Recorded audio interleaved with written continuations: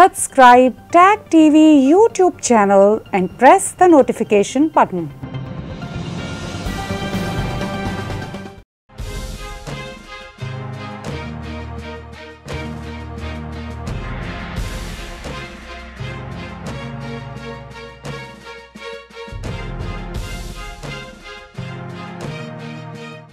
Good evening. Welcome to South Asia Newsline. I'm Shriya Savijay. Here are the top stories we are tracking for you on Wednesday, the 3rd of November. Cannot afford laxity, new crisis can come, warns Indian Prime Minister Modi during COVID review meet. Taliban bans use of foreign currencies in Afghanistan.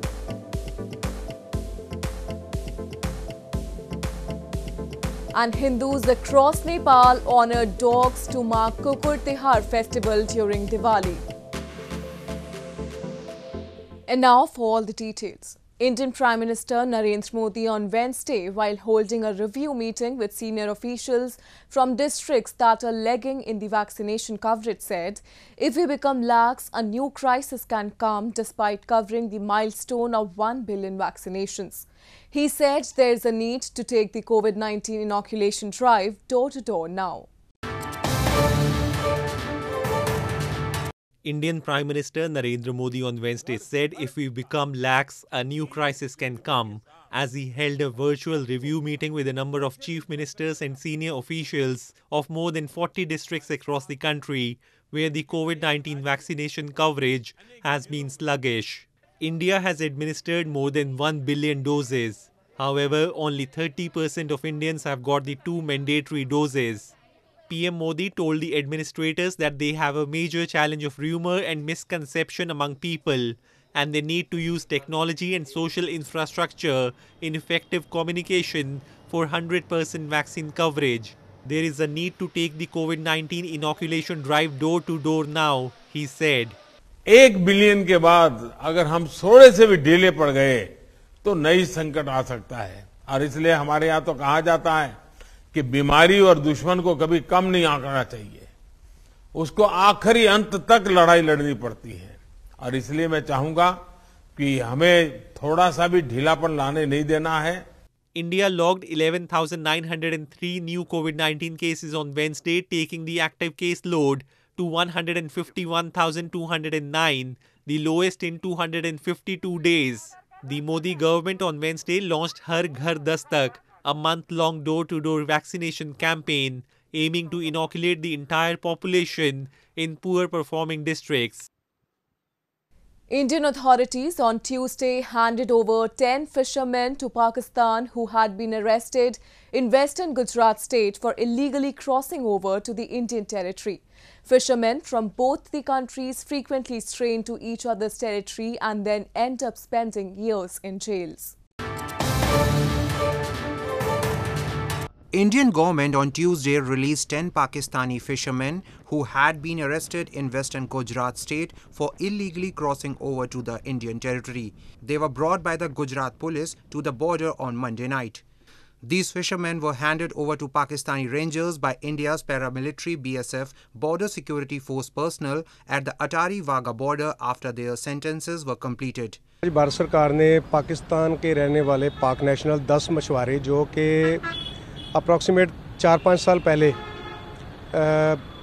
Pakistan समंदर में गए मछली पकड़ने के लिए, मछली पकड़ते हुए ये अपनी हद से भारत की हद में दाखिल हुए, जहां पे इनको राउंड अप किया गया. While the Pakistani fishermen expressed joy on leaving for their homeland, many hoped others would be released soon. Sir हम बहुत शुक्रवार है जो हमारे को भारत सरकार ने हमारे को तोहफे में छोड़ा. India and Pakistan frequently arrest fishermen as there is no clear demarcation of the maritime border in the Arabian Sea, the longest coastlines between the two. Fishermen do not have boats equipped with technology to know their precise location and mostly ignore rules while netting their catch. In news from Pakistan, daily commuters in Pakistan's Karachi city have expressed dismay over an increase in transport fares after frequent hike in fuel prices this month, which has shaken their domestic budgets. Locals claimed that they have lost all hope in the government, which is least bothered about their sufferings amid an all-time high inflation. Commuters in Pakistan's Karachi city have expressed anger over a rise in public transport fares amidst frequent fuel price hike and all-time high inflation in Pakistan, which has shaken the domestic budgets and made their lives difficult. After a third consecutive increase in fuel price in just 2 months, the price of petrol now stands at Rs 137.79 per litre, while the diesel costs 110.26 rupees per litre in Pakistan. Commuters and locals claim that they have lost all their hope in the government, which is least bothered about their sufferings. पहले 500 था, फिर direct 700 रुपए कर दिए इन्होंने। तो ये क्या कहना चाहेंगे, क्यों बढ़ा हुआ किराया? सर रोज़ तेल बढ़ रहा है, रोज़ महंगाई हो रही है, तो इस वजह से 700 रुपये हो गए। महीने में 200 रुपये बढ़ गए। माफिया है, पूरा जो सिस्टम चला रहा है, सिस्टम में बंधे हुए हैं लोग। तो हुकूमत को क्या पैगाम है? हुकूमत जब से आई है तब से हमारा हुकूमत को तो माना ही नहीं है। ये महंगाई के ऊपर महंगाई करती जा रही है।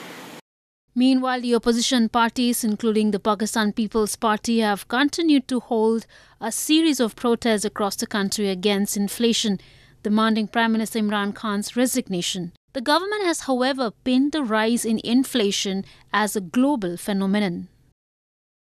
The Taliban has announced a complete ban on the use of foreign currency in Afghanistan, a move sure to cause further disruption to an economy pushed to the brink of collapse by the abrupt withdrawal of the international support. The surprise move came hours after militant group Islamic State attacked a military hospital in central Kabul, killing at least 25 people. The Taliban announced a complete ban on the use of foreign currency in Afghanistan on Tuesday, saying in a statement that the economic situation and national interests require that all Afghans use Afghan currency in their every trade. The use of US dollars is widespread in Afghanistan's markets, while border areas use the currency of neighboring countries such as Pakistan for trade. The move is likely to cause further disruption to an economy pushed to the brink of collapse by the abrupt withdrawal of international support since the ouster of the Western-backed government in August.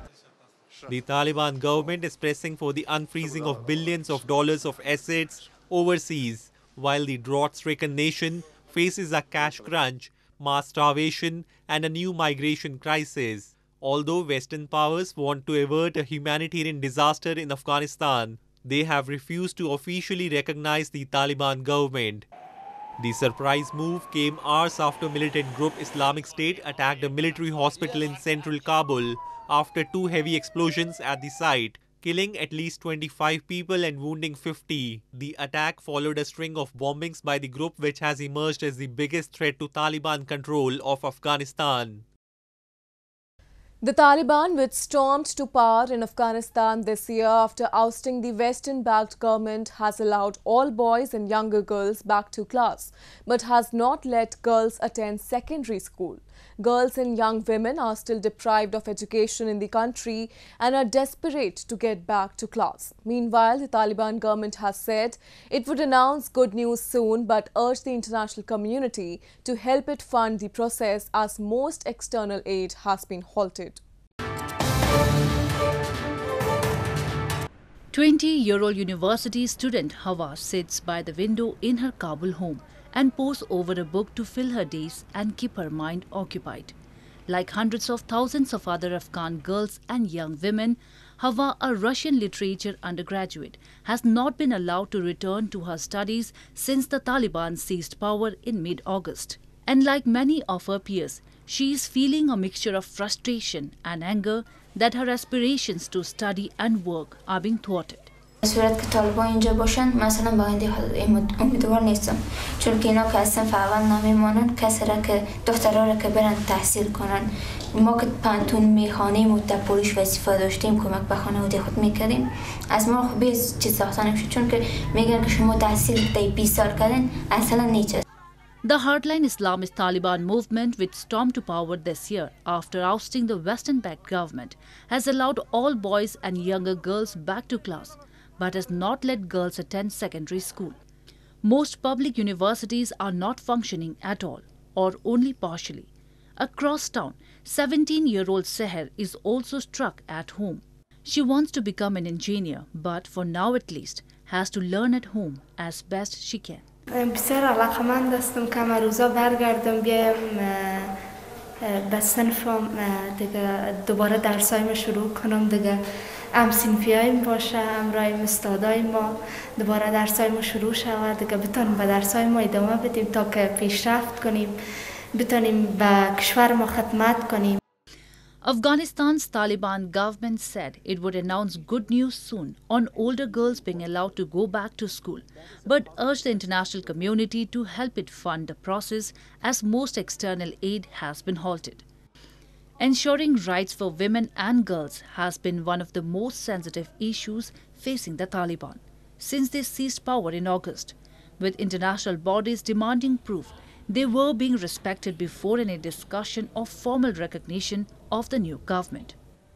Nepal's Prime Minister Sher Bahadur Deuba thanked his Indian counterpart Narendra Modi for providing vaccines against the coronavirus disease in a timely manner to his country as they held talks on the sidelines of the COP26 climate conference in Glasgow on Tuesday. According to India's Foreign Ministry, the two leaders noted the excellent cooperation between India and Nepal during the pandemic, particularly through the supply of vaccines, medicines and medical equipment from India to Nepal, as well as by ensuring the flow of goods across the borders. Deuba also thanked Modi for India's continued support for Nepal's development endeavours post-earthquake recovery and expected similar kind of support and cooperation in the future too. He sought India's support and cooperation to open up 3 new air routes over India, Nepal's Foreign Secretary Bharat Raj Paudyal told the Kathmandu Post. The new air routes would facilitate international flights to proposed international airports in Bhairwa, Pokhara and Nijgar, according to officials. Deuba also requested India's support for early resumption of export of chemical fertilizers to Nepal as both sides are waiting to sign a formal deal. The meeting between the two leaders was the first since Deuba was appointed as Prime Minister by the Supreme Court of Nepal in an extraordinary judicial intervention in July.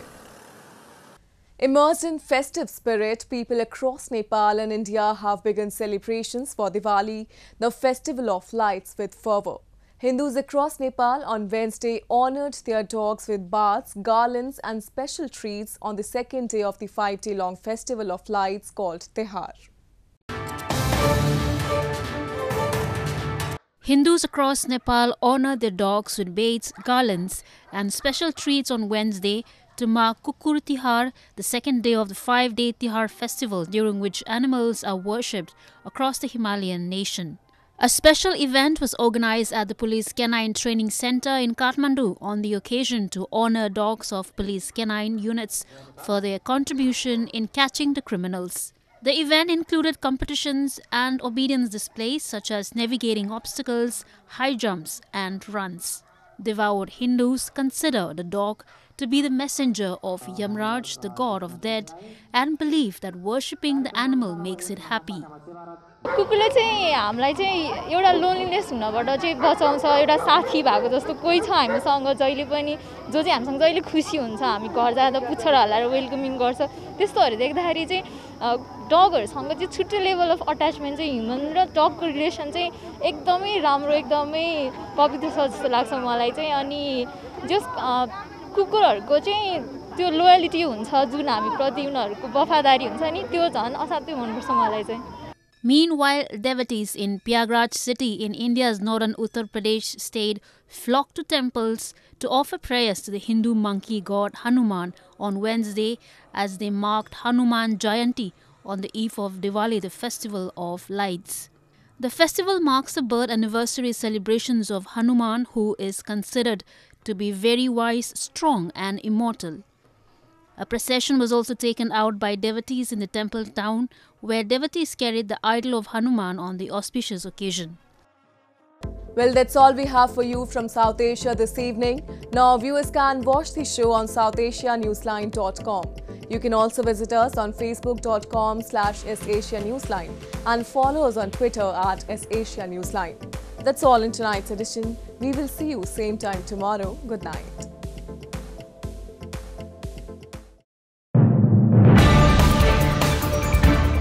TAG TV brings you daily news bulletin from India. Breaking news and views from India.